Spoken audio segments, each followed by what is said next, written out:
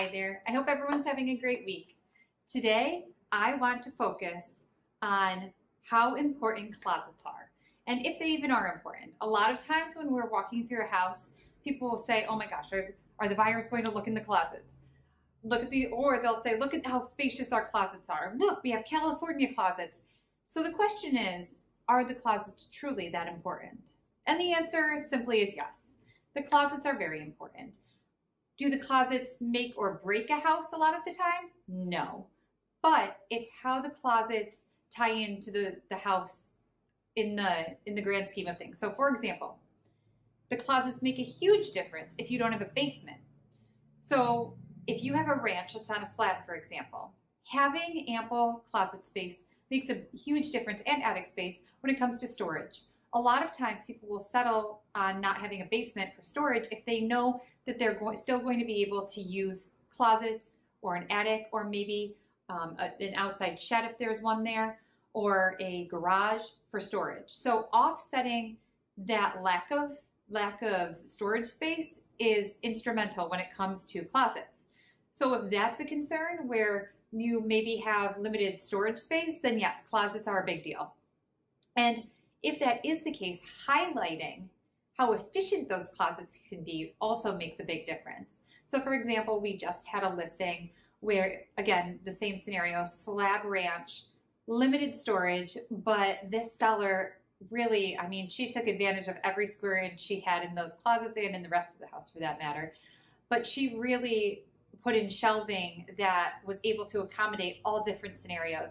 It was versatile. You could make the shelves lower or wider or taller, or you could really change them around to accommodate what you needed them to be. So with her situation, because she did have limited storage, it was a huge selling point. If your house has a traditional storage setup, such as an attic, a basement, a garage, some storage alternative, the closets still are a big deal.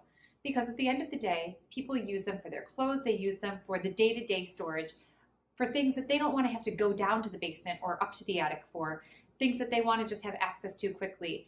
And presenting them in a way that is appealing does make a difference. Now, at the end of the day, most people are not opening every single closet in the house, but the main closet areas, such as the ones in the bedrooms, showing them with organized storage solutions, which could just be a wire shelving unit from Walmart, but something very basic, maybe just some cube organizers down your linen closet, just to show that it does accommodate ample storage, and it does look nice, and it does present very well and in an organized way. It makes a difference when it comes to how well the house shows.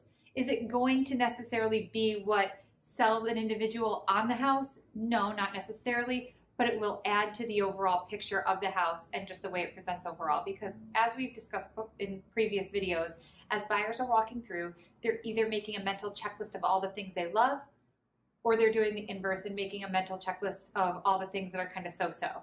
We want them to be making a mental checklist of all the things they love without driving you insane when it comes to preparing to list your house.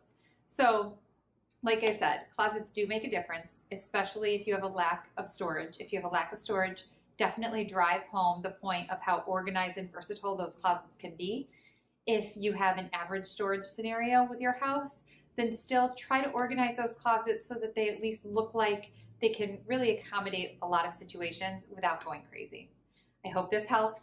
As always, let me know if you have any questions. Otherwise, I hope you have a great day.